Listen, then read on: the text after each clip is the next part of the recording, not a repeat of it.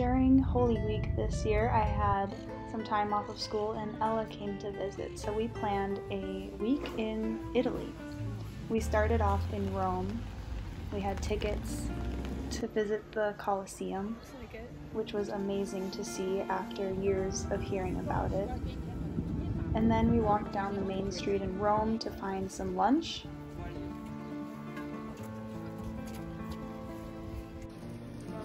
We needed our first taste of pasta and pizza, which was delicious. And then we continued to walk around and see some more sights.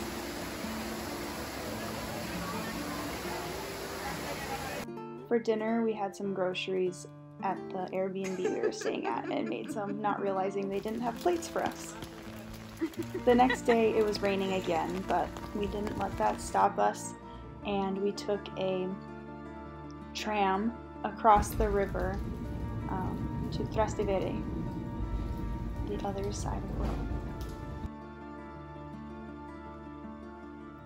We sat at a cafe for a while, walked around, popped into different churches and cathedrals. Is that comfy? Saw this sweet little dog sticking his head out the window.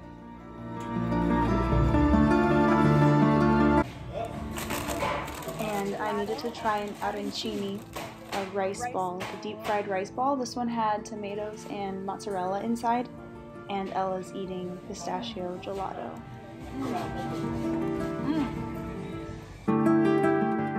Here's some other things this cafe had. They looked amazing. And then that evening we took the train to Florence and had dinner at Atomic Falafel. Honestly, this was probably the best meal we had in Italy. The falafel was so good. We walked around that evening, went to see the Duomo, and I got some macarons. And then the next morning we woke up. I thought that was the Duomo out our window, and then I looked at a map and realized it wasn't. But we did have this leather market right outside our window, which was cool to walk around.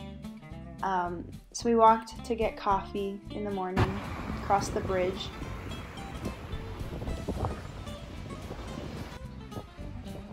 Ended up here, a place with great pastries, not so great coffee.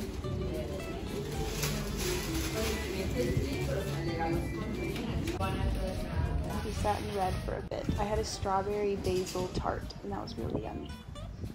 We walked around some more, headed towards Ponte Vecchio, the bridge. I had no idea that this bridge only had jewelry on it. Jewelry that was way out of my price range, but it was fun to look at nonetheless.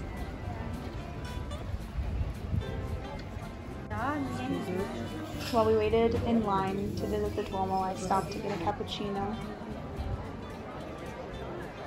To enter, it's free, and honestly, the outside is prettier than the inside. The best part was the dome, of course.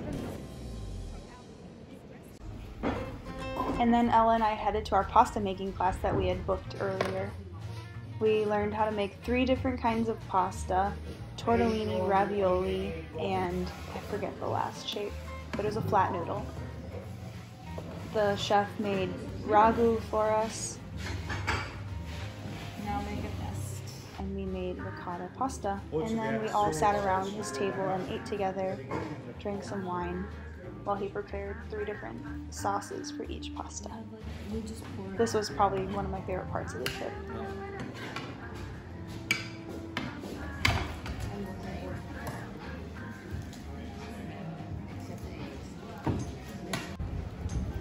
Later that night, we stopped for gelato and found a place with dairy-free gelato for me, so I had orange and chocolate. And then the next morning, we ate breakfast on the terrace of our hostel. It was so nice to have. And then we headed to the Galleria Accademia for our reservation to see David and all the other beautiful statues.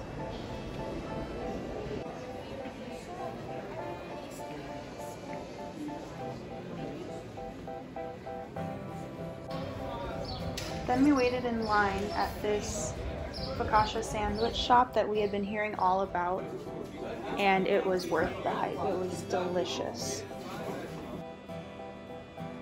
After picking up sandwiches, we brought them to Boboli Gardens, which was just a beautiful, beautiful spot across the river.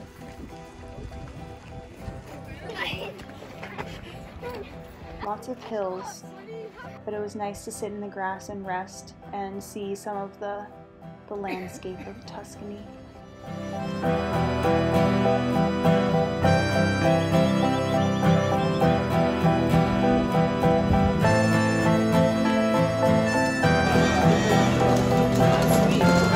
Really sweet? Oh, it's your first time?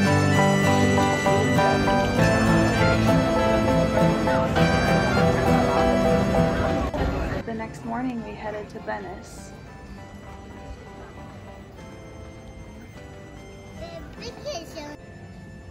We were staying at the Combo. We got a private room, so it was more like a hotel for us. But this was an amazing place to stay, out of the way of all the tourists, in a quieter part of Venice, but very easy to walk to. And it was beautiful. We had a canal view. Our first day we walked around to the major sites. It was raining a little bit, and you can see here the palace is flooded a bit, like we've been hearing. There was these platforms to walk around, and a lot of people had these plastic bags over their shoes to protect them. It was pretty eerie to see. There they are. After resting, we went out for dinner at Bar Pupa and shared this huge plate of shrimp and zucchini risotto, and it was delicious. The next morning we had breakfast in our room. We read a lot this day, just stayed inside because we loved our room so much.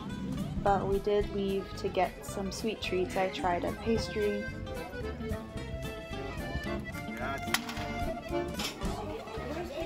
Pastry here. I think it was an almond tart of some sort. We went to this library. I found some great postcards. And there was a cat working the desk. It was pretty cute. Lunch at the room as well. We stopped in the church that shared space with the old monastery that we were staying in, and it was gorgeous.